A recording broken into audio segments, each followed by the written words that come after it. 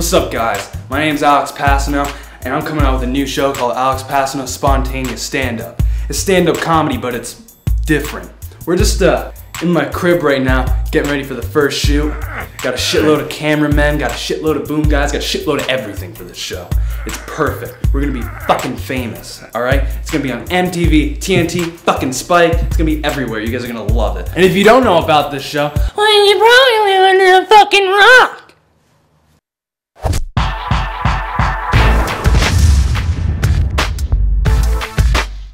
Our first stop is Brattleboro, Vermont, where I take it to the streets and I just start doing stand-up everywhere. On the sidewalk, in front of theaters, in front of bars, everywhere. It's no frills entertainment for these motherfuckers, okay? And by the way, I created this. This is all mine. This is all me. So if you ever even think about trying to do spontaneous stand-up, remember who you got it from.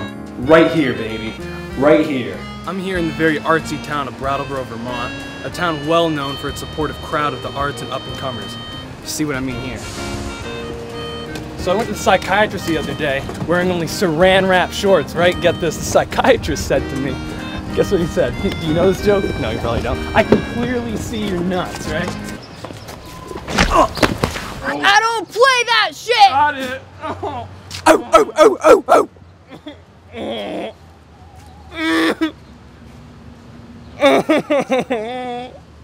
Oh, fuck. I think we gotta get you a new pair of pants, dude. I got nutted, man.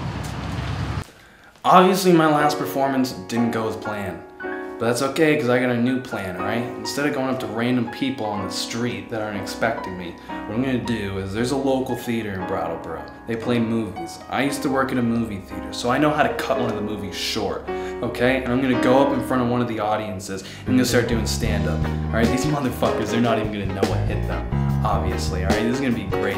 They're gonna shit themselves, okay? They're gonna shit themselves that I'm that funny, alright?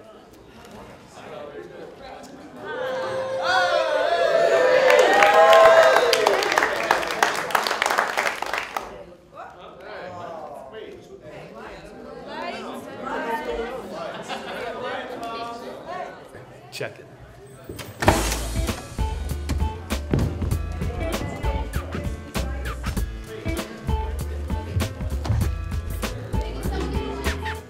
No, I used to work in the movie theater once. I know what all of you were like. Every single one of you. Every single night there was a huge rush, and a single mother with her 4-year-old daughter would come in every night. She thinks it's cute when her 4-year-old daughter orders for the both of them. I can't even hear the little girl. And every single night she's like, okay, baby, tell the big man what you want, okay? And the little girl's like, oh, I don't know. Just tell the big man what you want, okay? She's a Mexican mother. And she's sitting there, oh, I want a soda. So I get the kid a soda. The kid wants a soda.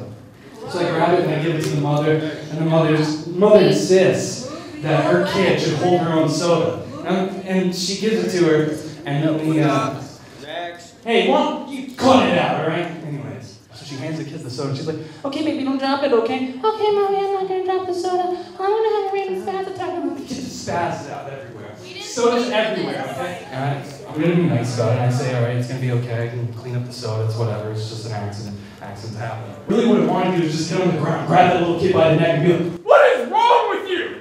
Hold your soda! Come on! Go left! You're late! Shut up! Got it!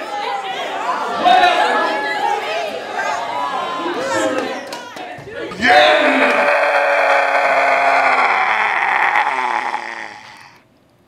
Get your funky shit off my stage!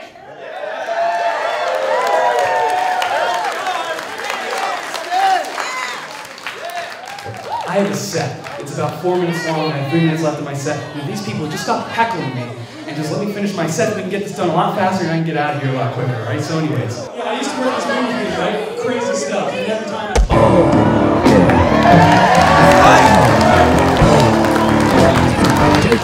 Corny ass motherfucker.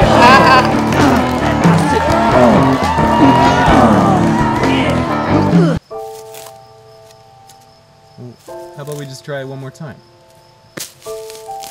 Why? What, are you just gonna give up? I was planning on it, yeah. Listen, man. You've got the it factor. You've got the thing that makes a star. You can't just give up now. I think we've been going about this the wrong way. Have we? Yeah. I think what we need to do, we need to try an intimate living room setting. You know, whole families will get together and watch stand-up comedy on their TV in the living room. And this is like even better, it's live. Why wouldn't they love it? You got a point there. Yeah. What do you say? One more try, fuck it. Obviously my performance at the Latches didn't really go as planned. But that's alright, because that's not my audience. This right here, that's my audience. A couple of random people looking for something to watch on television is my audience. You know where stand-up comedy is usually seen?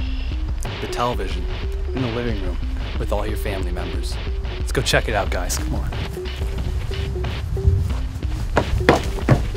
They're gonna love it. Well, hey there! You get the hell out of my— Whoa, dude, relax, all right? How do you make a tissue dance? Put a little boogie in it, you know what I'm saying? You tell your damn jokes somewhere else! Oh, dude, don't— Oh my God! Yeah, make you squeal like a pig. Oh, my leg! Oh my God! I think we need to take him to the hospital. No, we don't need to do that. He always bounces back. Let's just try prodding him a little bit. Alex? Alex. What happened, dude? It went really well. Yeah, actually it went so well that they broke out the champagne and they each gave us a glass, and you're like, oh, I fucking love champagne. They're like, well, if you love champagne, you'll love this whiskey. And you know how much you love whiskey. I love whiskey. And then you took like 7 shots of whiskey. I remember people were... Yo, let's do this, man. Yeah. Let's go hard or go home. Yeah, we're like, Yeah, chug, and then you just passed out. I remember people cheering and then bam, lights out. Yeah, you just lights out, and so we took you out here to get some fresh air. Oh, fresh air is nice, yeah. Yeah. How's it looking?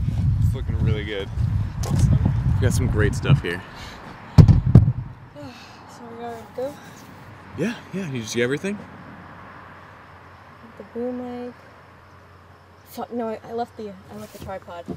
Sorry. God damn it. Grab the tree. I'm sorry. I'm really sorry.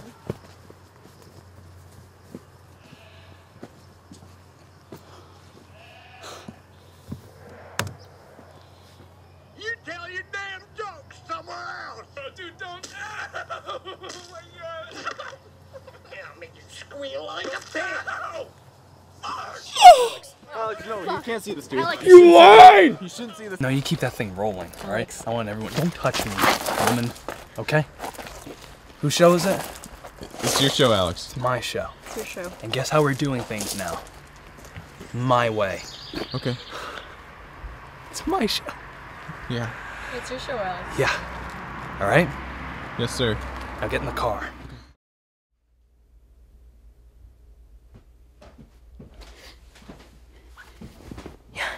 Yeah. What? Did you hear that?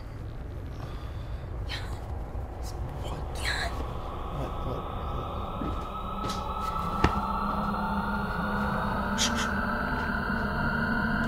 Fuck. You know, I was listening to the radio recently, and a guy invented a pill that makes it so your farts smell like chocolate. Now there are pros and cons to taking this pill, right? Con being, how am I gonna get my girlfriend out of the room, right, buddy? Huh? Come on. Yeah. But the pro being, maybe she won't puke as much when she's eating my ass. Laugh. Laugh!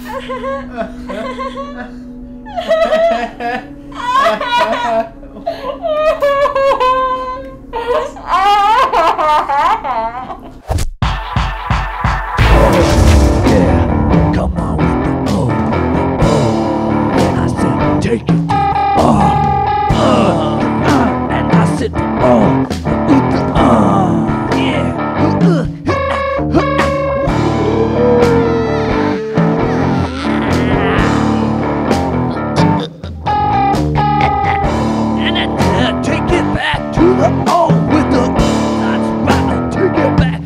Now to the top.